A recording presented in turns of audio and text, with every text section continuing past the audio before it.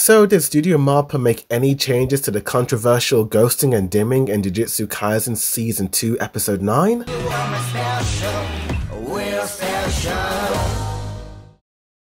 Yo, what's good, it's your boy Reviews, and heavy spoilers for Jujutsu Kaisen Season 2 Episode 9, you have been warned.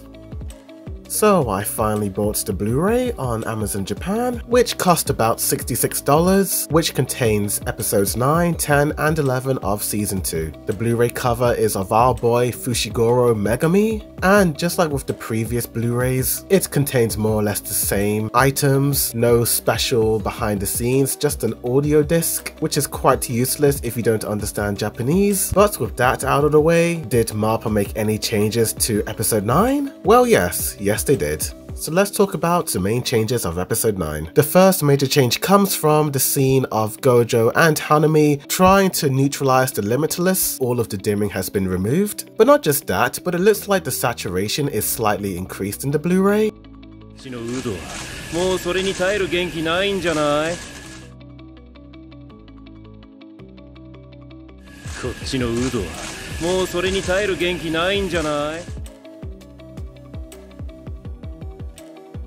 Next up, the scene of Gojo expanding his range of infinity while targeting Hanami has the majority of the dimming and ghosting removed. Honestly, I'm quite happy that all of the dimming has been removed in this scene because there was a lot of really nice detailed shots with the character designs that was quite lost in the television version. So it does make me happy to see this beautiful art being showcased in the Blu-ray version in its full glory. But holy moly, Gojo was an absolute menace in this moment. Even though he's on the side of the good guys, I couldn't help but feel a bit sorry for Hanami.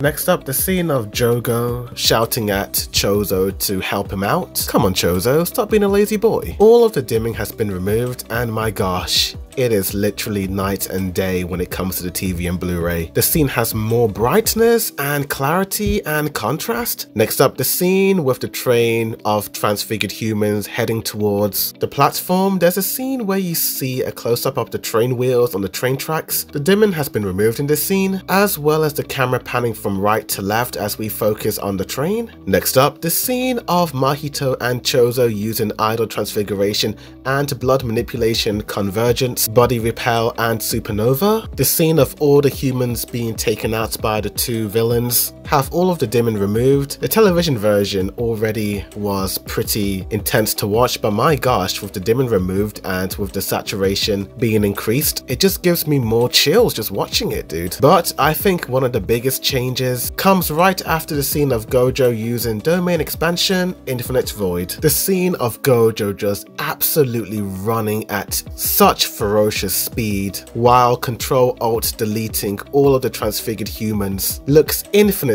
better, no pun intended. I mean, this entire scene had so much ghosting and dimming, and while a lot of fans did appreciate this scene for what it was, there were those that didn't like it due to the amount of ghosting and dimming. A lot of people felt like the emotional impact of what was happening in the scene was lost in the ghosting and dimming, but fear not, because MAPPA have removed all of the ghosting and dimming, and Gojo looks better than ever.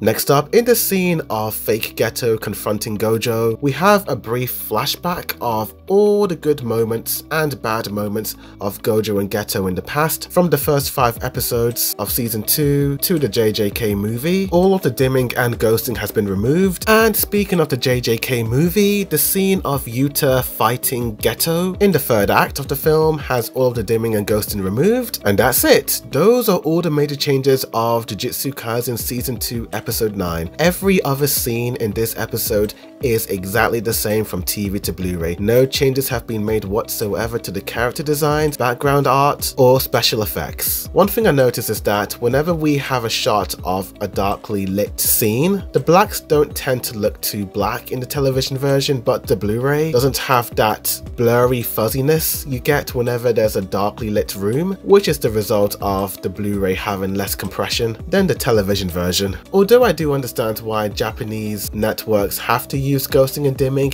due to the incidents of the Pokemon episode in the 90s, I must admit that watching these scenes with all the dimming and ghosting removed really enhances the overall artwork and animation that was beautifully and painstakingly crafted by the animators at MAPPA. This is how the episode was intended to look, and it's just nice to see it.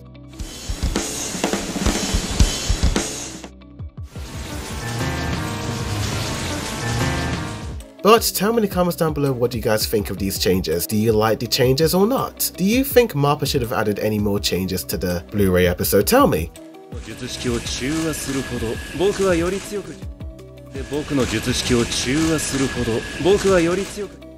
Like this video, subscribe for more Jujutsu Kaisen TV vs Blu-ray comparisons. I will be doing episodes 10 and 11 in the upcoming days. But thank you for watching, and as always, a boy did a review signing out.